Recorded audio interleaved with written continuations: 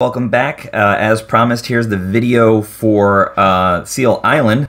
The previous video we showed you the boardwalk level. Let's go ahead and go over here where you see that seal hanging out on that island. You'll see some people over here to the right. You want to kind of hit them first.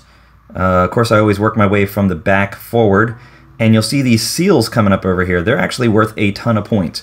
So I'll work my way kind of back and forth. Trying to clear that section out, and you know your reach is not as far as you'd like on this level.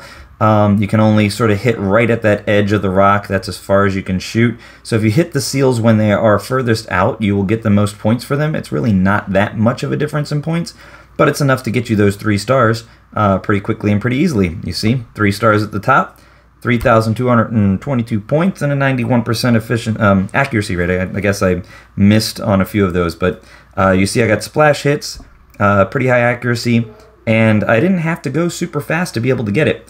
It's all about staying calm, firing, and forgetting. Just fire that balloon and move on to the next target.